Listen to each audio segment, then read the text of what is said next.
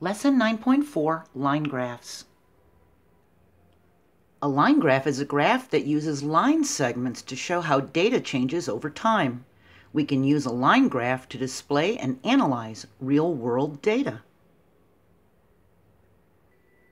The series of numbers placed at fixed distances that label the graph are the graph's scale.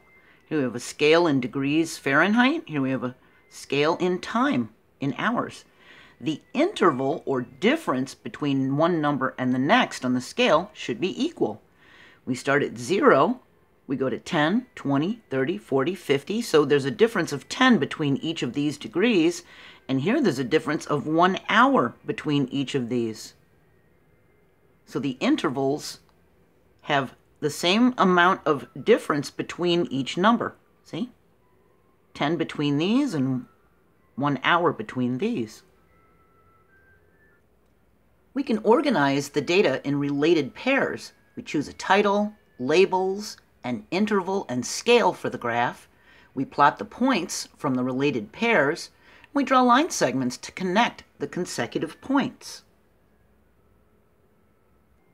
We write related number pairs of data as ordered pairs. We learned about that in video 9.2, and it's linked in the description.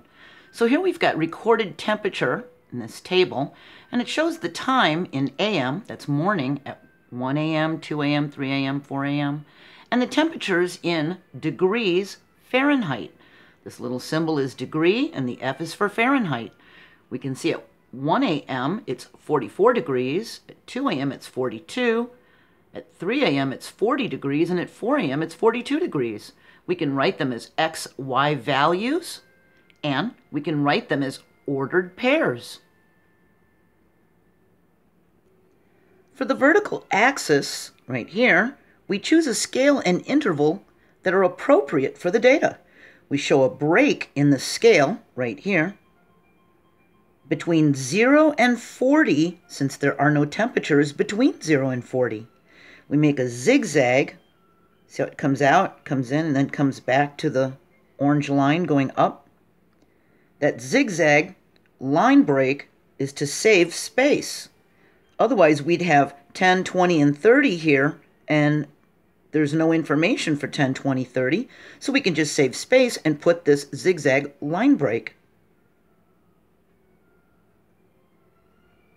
We can see it goes 40, 42, 44, 46. For the horizontal axis, we write the times of the day.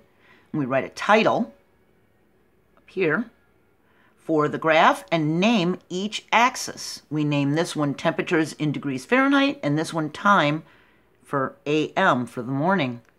Then we graph the ordered pairs, and we complete the graph by connecting the points with line segments.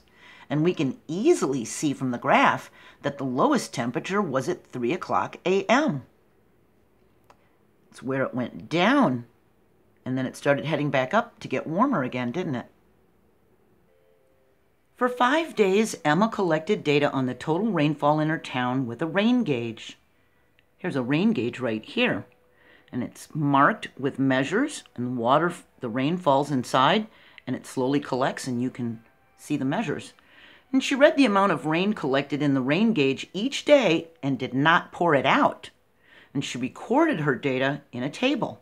So here she's got the days, and here she's got the rain in inches. Now notice it says she did not pour it out.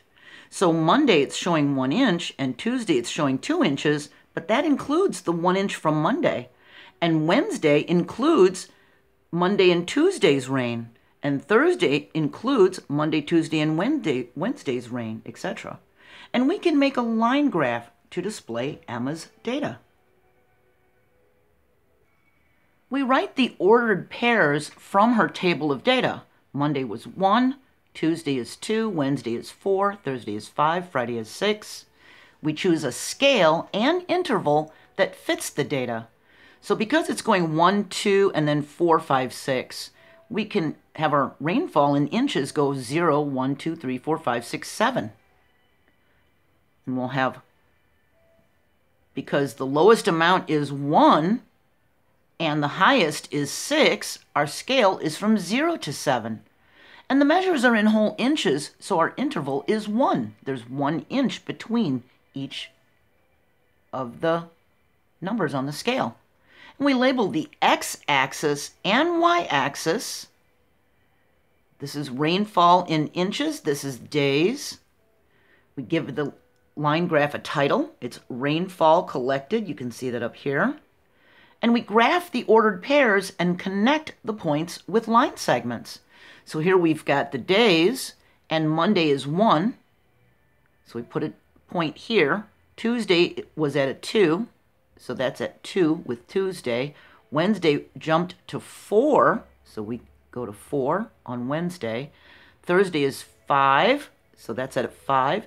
And Friday is at 6, that's at 6. We connect them with line segments between the points. We can see that there was more rain between Tuesday and Wednesday than the other days. See how it went up 2 units? If it did not rain on Tuesday, Thursday, or Friday, the line segments would be horizontal to show no change in the amount of rainfall. If it rained 1 inch on Monday, but then it didn't rain for Tuesday, it would just go straight across and stay at 1. For Wednesday, it must have rained because now her rain gauge is filled up to 3. And if it stays at 3, that means it didn't rain Thursday or Friday. Any location on a line segment that is between 2 points would be an estimate and not an exact answer. Our line graph shows 3 inches between, when it's halfway between Tuesday and Wednesday. And since the data was recorded only once each day, it may have rained right after the data was recorded or right before Wednesday, unless the rain was steady and continuous. So this place right here on this line segment, that would be an estimate. And even between Monday and Tuesday, this place right here on the line segment, that would be an estimate. And in between here would be an estimate, and in between here would be an estimate, because it's being recorded only where the points are. We don't know what happened in the middle of the day.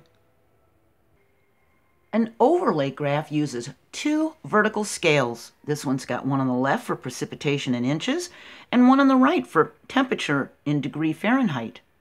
And this overlay graph shows monthly average precipitation, which means moisture in rain, snow, like dew, etc., for a town.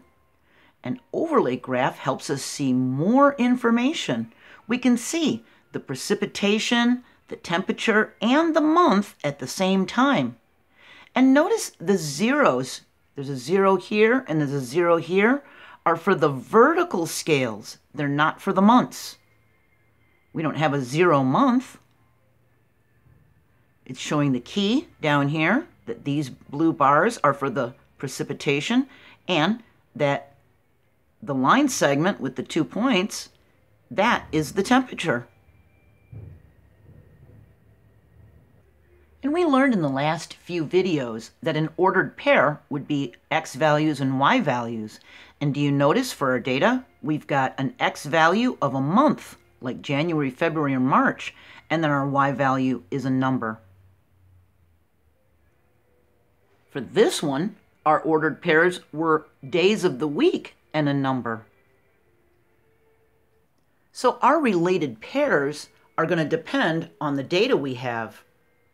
Our next lesson, 9.5, we're going to talk about numerical patterns and the relationship between 2 numerical patterns.